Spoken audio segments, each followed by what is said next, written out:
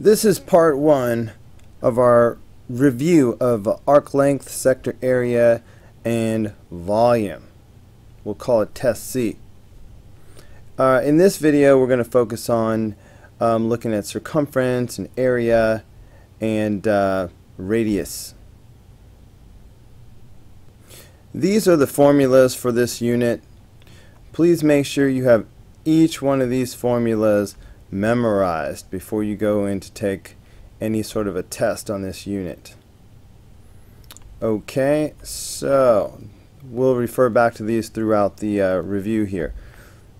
So the first problem, find the circumference of the circle. Well, the circumference of a circle is 2 pi times the radius. So the circumference will be 2 pi times 12, and so that means the circumference is going to be 24 pi inches. Alright, don't forget your units. So that is the circumference. If we wanted it as a decimal, so hold on, 24 pi, we'd have to toggle it. That's 75.398, 75.40.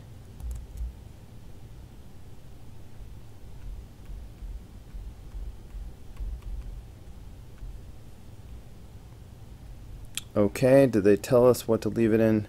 No, so I'll just do both. So that was number one. Number two, a circle with diameter of 20 feet. Well, if the diameter is 20, okay, if the diameter is 20, that means the radius is 10. Okay, I guess we didn't really need a picture for something that simple.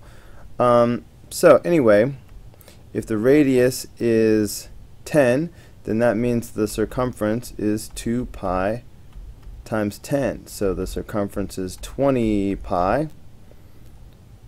Okay, or as a decimal, and don't forget the units, feet.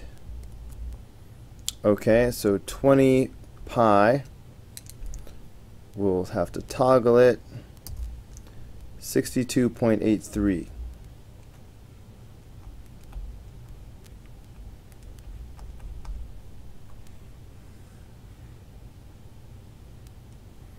Okay, so that's number two.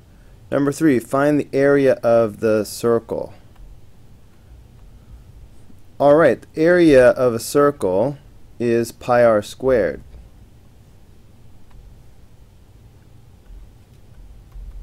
So that's pi times 11 squared.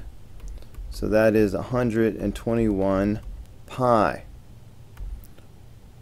121 pi. If we toggle it, that's 380.13.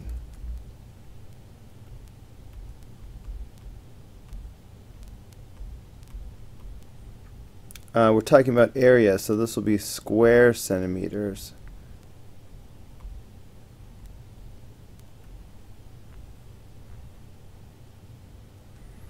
Okay, circle with a diameter of 54.5.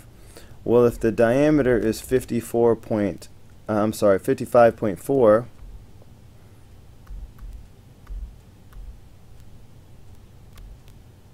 alright, if we divide that by 2, we'll have the radius, so 27.7.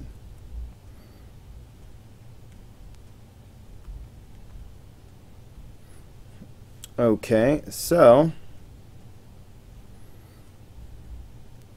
we're supposed to be finding the area. So the area is pi r squared.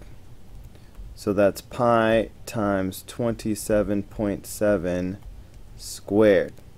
Now if I wanted an exact answer, we'd have to square the 27.7 separately. Okay, so I could go 27.7 squared, and that is 767.29 pi. Okay, so that would be an exact answer. There was no rounding that happened.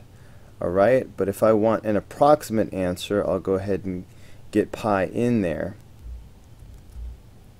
Okay, so right now I can just go times pi. So 2410.51.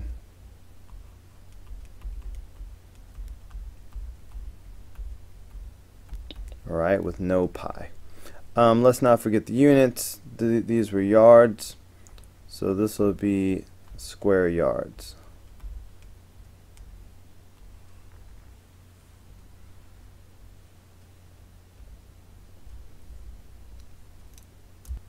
Alright, number 5. Find the radius of the circle if the area is given. If I give you the area, start by writing the formula for the area. Okay, we know that the formula for the area of a circle, alright, is pi r squared.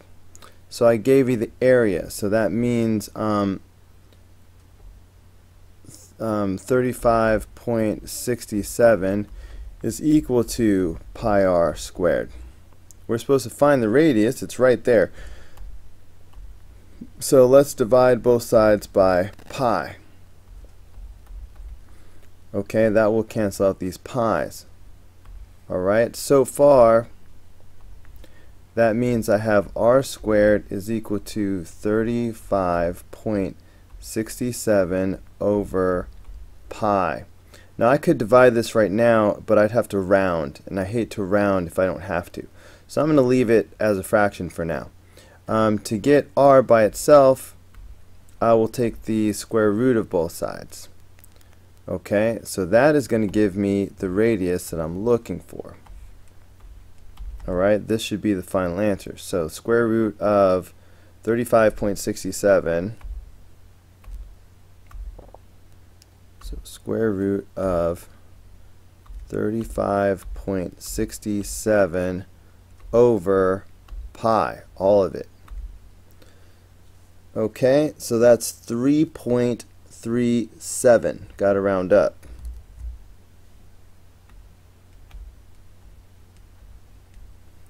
And this is a radius, so it'll just be centimeters.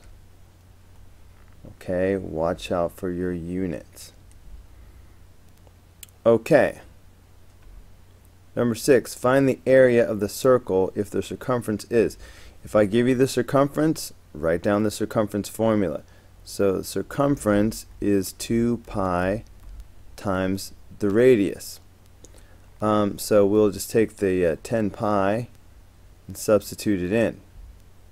So that'll give us 10 pi is equal to 2 pi r.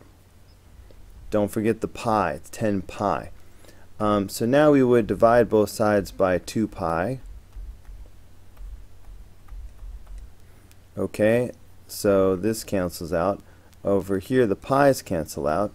So I'm coming up with the radius, 10 divided by 2, is 5.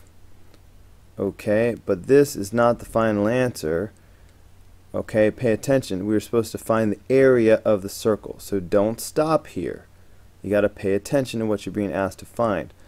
So we got to keep going. We found the radius. That's great. But now we're supposed to find the area. So we know the area of a circle is pi r squared. Luckily we have r now. So that means the area is going to be pi times 5 squared. Okay, so that tells me that we're going to have the area is 25 pi, and we had inches, so this will be square inches. And let's go ahead and also make this a decimal. So 25 pi. Alright, forgot to toggle it. So 78.54. Got to round up.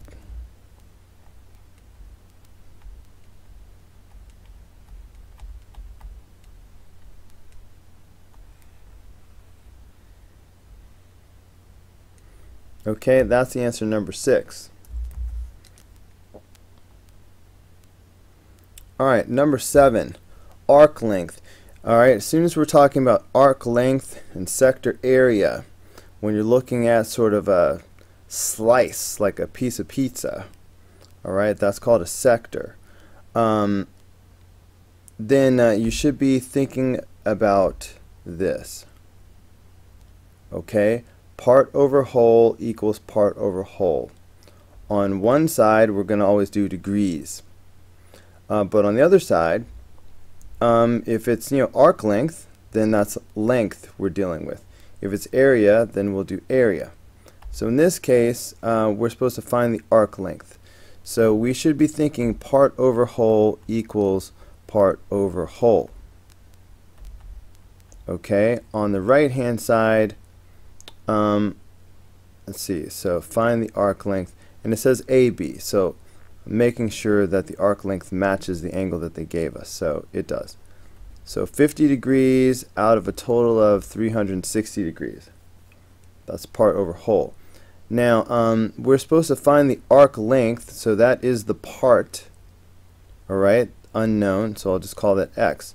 Now the whole length is the circumference.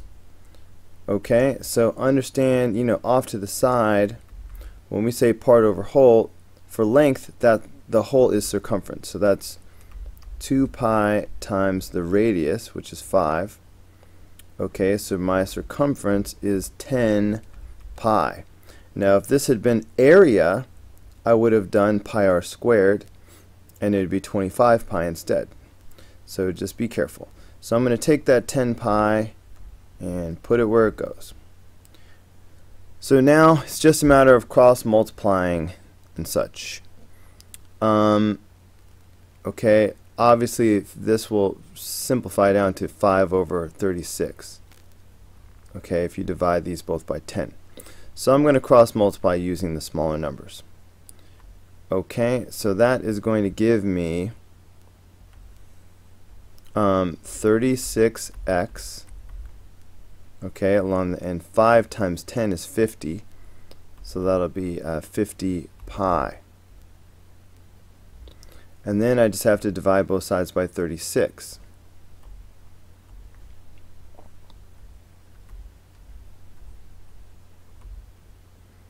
Okay, so that's going to give me x equals, let's see, 50 pi over 36 reduces a bit.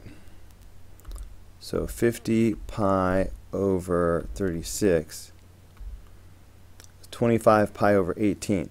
So that would be my exact answer, 25 pi over 18. And this is a length in centimeters, so centimeters. Okay, so that is the exact answer, or we can toggle it, and that's 4.36.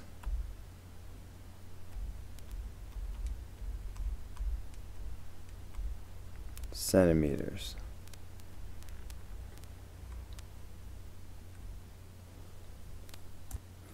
Alright, looking over here at number 8.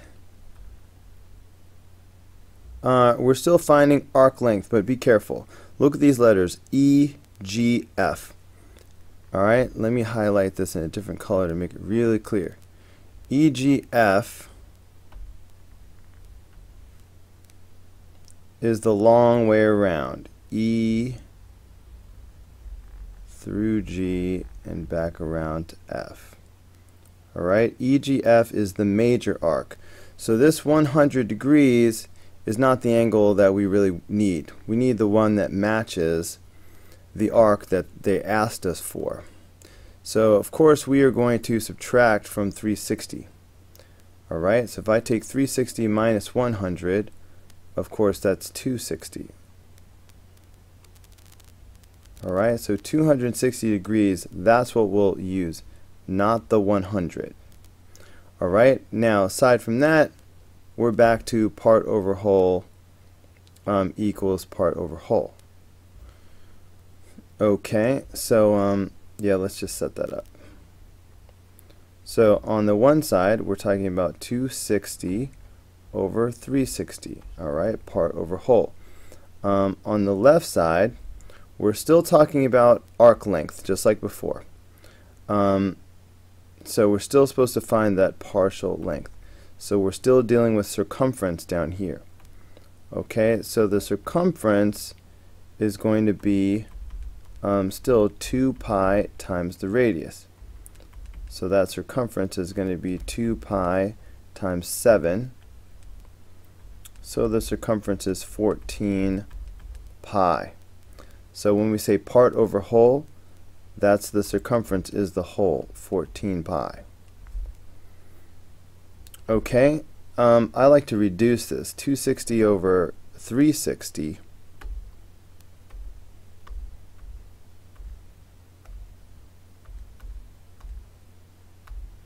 That's 13 over 18.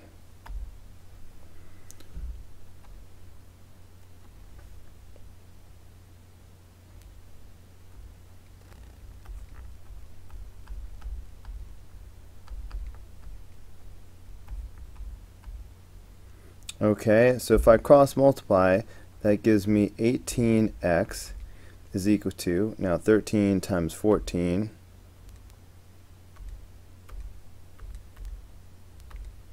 Alright, 182 pi. Okay, it's 13 times 14 pi. So 182 pi. Alright, and then divide by 18.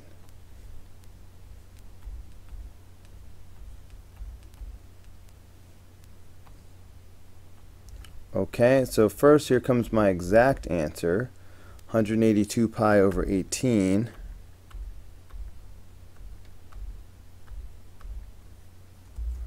That's 91 pi over 9.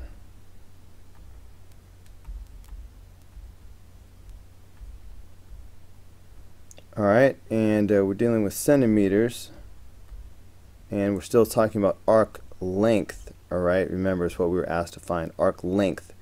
So that's still centimeters. So that's going to be the exact answer. Okay, or we can toggle it and get 31.76.